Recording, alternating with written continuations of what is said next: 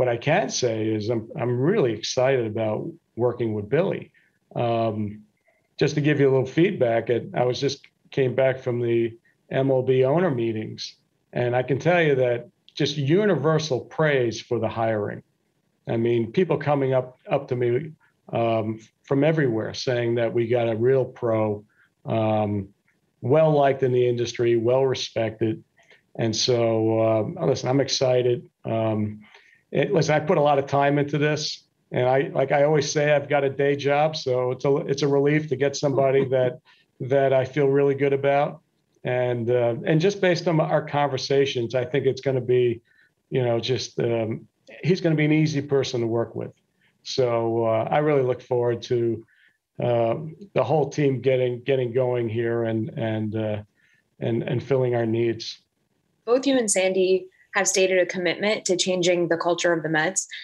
With all due respect to Billy, in his last role, he ran an organization that brought in Mickey Callaway and saw a high-ranking employee indicted for providing opiates to players.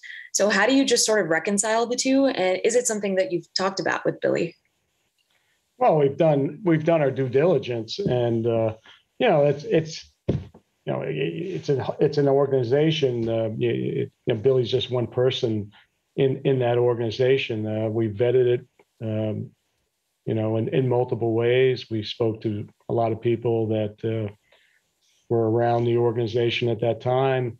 We spoke to people within baseball, and we're incredibly comfortable with Billy and his decision making and his ethics and his integrity.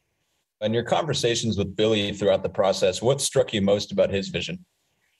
Well, I mean, like I said in the opening comments, we're dealing with someone with a vast array of experiences.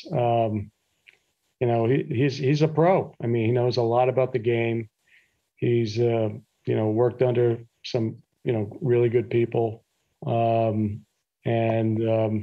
we were just impressed by his communication skills, his knowledge of the game.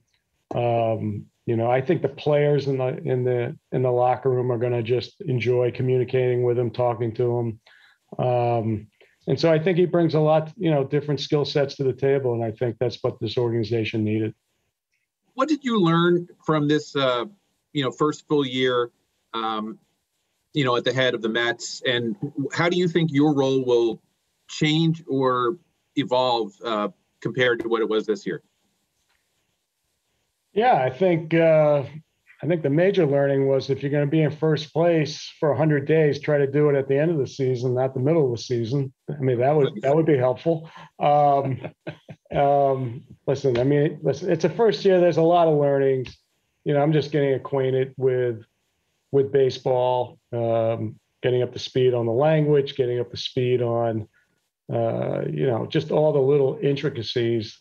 I mean, for an industry that's not a big industry, there's a lot of moving parts in running a baseball team, whether it's analytics, whether it's technology, whether it's, all sorts of player development and health. And so there's a lot of moving parts there. And which is why it's really important that we build all of these areas out and find the best and brightest and what is my job? My job is to provide the resources, find the people who can run these areas with Sandy and find these people. So, and then let them do their thing. How do you plan to use Twitter going forward? And was that sort of overemphasized or misunderstood at some times?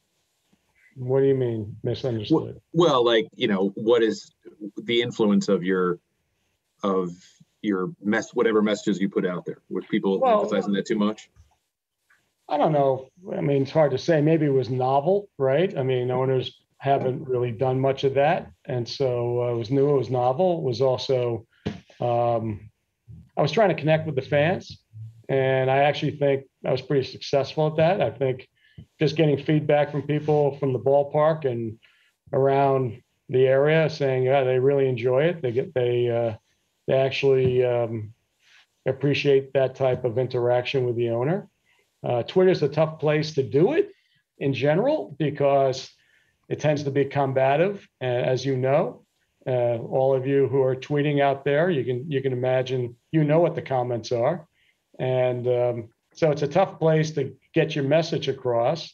And so we'll see. I mean, I'm a busy guy, and there was a lot of that was during COVID, and and so I'll continue to tweet, probably not as much as I did previously. Especially during the search, I wanted to respect the candidacies of the potential, people we were talking to, and didn't want to make it a public search. And so didn't want to turn this into a game of some kind. Now, in the end, the media is interested in finding out what we're doing. And so it becomes a public search, and I was trying to keep it as private as possible. I try to stay off of Twitter as part of that. And so now that's over, I'll probably get back on and give it another shot and see how it goes. But, we'll see. I think people like it, so why not keep going?